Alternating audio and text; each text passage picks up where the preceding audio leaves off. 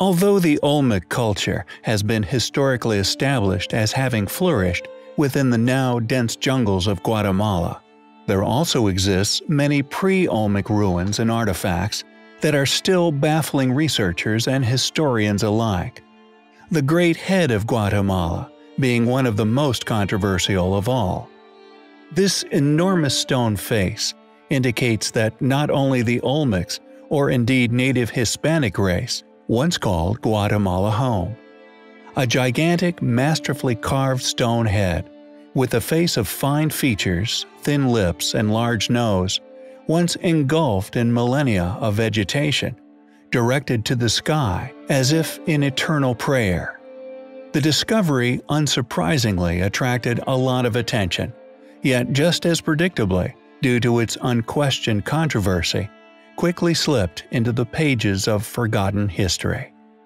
The initial discovery first emerged when Dr. Oscar Rafael Padilla Lara, a doctor of philosophy, lawyer, and notary, received a photograph of the head in 1987. Along with a vague description, it stated that the photograph was taken in the 1950s by the owner of the land, and that it was located, quote, somewhere in the jungles of Guatemala. The site was later established to have been 10 kilometers from a small village in the south of Guatemala. However, when Dr. Padilla managed to travel to the site, a short while after the discovery had been widely circulated throughout the country, he found that the site, along with the Caucasian-featured stone face, had been obliterated. He stated, quote, "It was destroyed by revolutionaries about 10 years ago. We had located the statue too late. It was used as target practice by rebels. This totally disfigured it, sort of like the way the Sphinx in Egypt had its nose shot off by the Turks, only worse. The eyes, nose, and mouth had been completely destroyed." End quote. Padilla was able to measure its height as having been between 4 and 6 meters. Although, predictably, the stone head had been destroyed due to its controversial nature, it may still shine light on who was flourishing in the jungles, far before any Olmec had ever stepped foot there.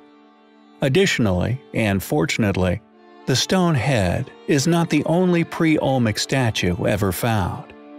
Named the Fat Boys, these other artifacts are another set of statues that, although not as racially controversial, possess characteristics even more so for the scientific world.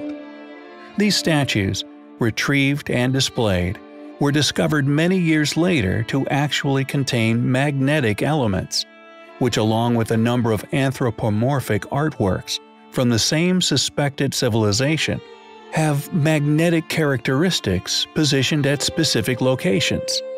On the Fat Boys, it is found at the navel, although the animal statues seemingly contain them around the faces. So, the question is obvious. How did an ancient culture, located so far back within history, not only know about this magnetism, but manage to create such artworks? Why did they create them? Were they attempting to tell their distant ancestors something? Regardless of the controversy surrounding their creators, they are undoubtedly highly compelling. Recently, an incredible story has been released by National Geographic. An enormous ancient metropolis found hidden beneath deep forest within Guatemala. Discovered using a combination of LiDAR mapping, drones, physical exploration, and other forms of radar. This lost city's disclosure, however, if given the publicity and understanding it deserves, brings with it some drastic, yet by some long-awaited realizations within academia, the archaeological community, the educational curriculum, and many authors and their so-called accurate literature. For this city's population has been estimated to have not just been thousands, but actually went far into the millions. A civilization, or rather, incredibly ancient and so far complex city, would have rivaled even the most heavily populated areas of Earth even to this day. Such incredible numbers of people at such a time within our ancient history Successfully co-inhabiting and surviving in such a space demands incredible complexity and technological ability. A drastic relook at our currently taught understandings of history is undoubtedly required. Amazingly, this pre-Columbian civilization, hidden for untold millennia beneath the dense rainforests of Guatemala, is estimated by some to have peaked a mere 1,200 years ago. Yet it is entirely possible, and much more likely, that this lost city is far older than this. An advanced, complex city landscape, which the most recent data suggests may have supported a population of up to 10 to 15 million people. This realized from new drone footage of the city, which spans an astonishing 2,100 square kilometers in size. The advanced infrastructure, which included advanced agricultural terracing, with elevated trade routes to prevent flooding in rainy seasons, not only has experts finally rethinking the dimensions and complexity of past empires, but it may be the linchpin needed in future realizations of a past civilization, a civilization which was far more enlightened than our current society. As such, upon their untimely demise, left little scars upon the earth, little evidence of their existence, apart from their sophisticated structures, as such a lost city is discovered. As predicted, modern technology will ultimately bring an end to this worldwide suppression of what should be free-flowing information regarding what once was seen as controversial, is now finally being seen as educational. And given that the newly announced Maya megapolis is the result of only the first phase of Pakunam's LiDAR initiative, there are likely to be many more revelations about the mysterious people who built this massive urban network. Clearly an amazing discovery, one which could quite possibly be pre-Diluvian. We will keep you posted. Thanks for watching, guys, and until next time, take care.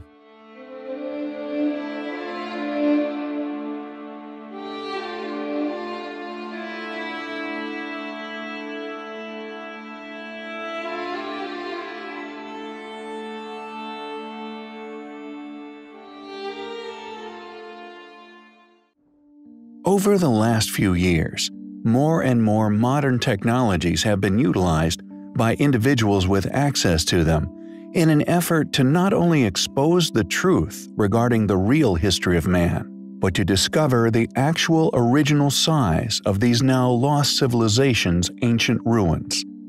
Many sites have been laid to waste, not only by future settlements and tomb robbers, but by Mother Nature herself. Many of these most impressive sites having endured eons of erosion after being mysteriously abandoned, exposed to the elements. Yet there exists a number of these sites which have been somewhat protected from these forces.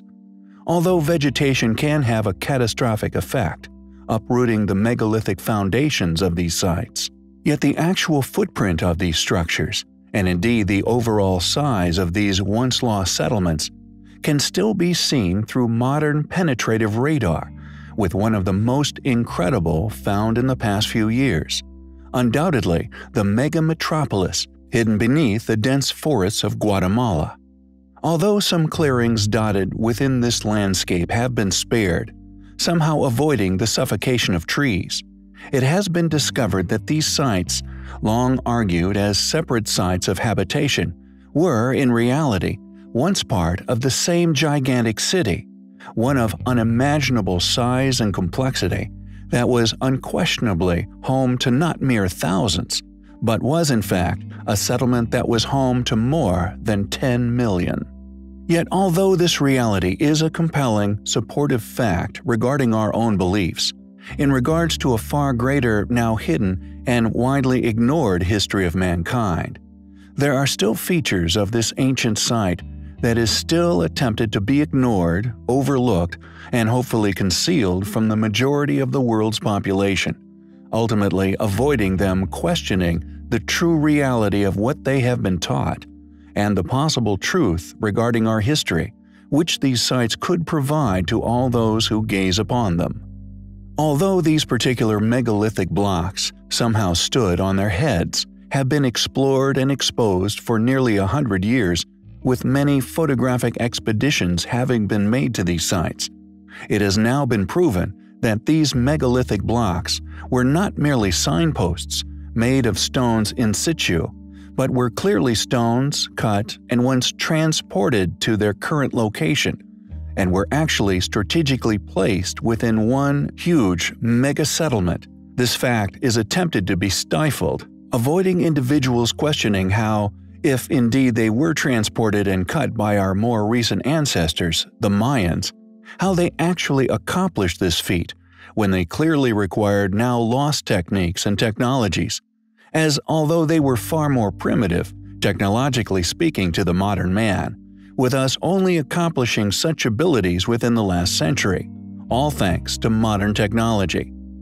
This is clearly an identifying feature, which exposes the true capabilities of the builders of this enormous city, and the fact that although academics would like to argue that it was merely a Mayan settlement, it possesses, like so many other astonishing sites on Earth, as yet unexplained enigmas, which not only fly in the face of this explanation for their origins, but actually suggest that they were merely re-inhabited by the Mayans, allowing archaeologists to point the finger at such a group due to their archaeological fingerprint having been left at the location. Sites which were in fact built by a now lost, yet once highly capable ancient civilization, that due to their immense age has now been lost to history, like so many of their ancient settlements, lost to the sands of time, with only the foundation of which now survive, thankfully exposed by modern technologies. Who were these ancient people? How, or indeed why, did they move and cut such enormous, enigmatic ancient megaliths within this enormous, now lost city? It is a place which we find highly compelling. There are many baffling, anomalous artist depictions that litter the megaliths all over the rainforests which now submerge the super-civilization or mega-metropolis which was once known as the Mayans. Pakal's tomb and the strange rocket designs we have shared before, location now unknown, the seal seemingly showing a craft of ancient high technology, indeed not to mention his choice to have a vivid green death mask. All mere coincidence? Even the stolen plaque, fortunately photographed before its mysterious theft, depicting a doomsday event. Volcanic eruptions in the background, with drowning natives, which accompanied a mass submersion found and subsequently stolen from Tikal. Mere coincidence? Yet, with all these compelling pieces of evidence, all these artistic accounts, whether through cover-up or lack of discovery and accurate artistically created depiction, of this event of a peaceful trade via ancient alien contact, what the argument needed to become unarguable may have just been discovered deep in the Mayan rainforests. Accurate depictions created in brittle yet precious jade tablets of considerable proportions, artistic interpretations of these events, and the giving of gifts actually once occurring. A statement released by Julia Levy, the Minister of Tourism for the Mexican state of Campeche, Luis Augusto Garcia Rosado, the highest-ranking government official to go on record confirming the discovery of this possible extraterrestrial life, said, quote, "Guatemala, like Mexico, home to the ancient yet advanced Mayan civilization, has also kept certain provocative archaeological discoveries classified, and now believes that it is time to bring forth this information." Rosado spoke of contact, quote, "between the Mayans and extraterrestrials, supported by translations of certain codices which the government has kept secure in underground vaults for some time." In a telephone conversation with the Rap, he also spoke of, quote, "landing pads in the jungle that are 3,000 years old," end quote.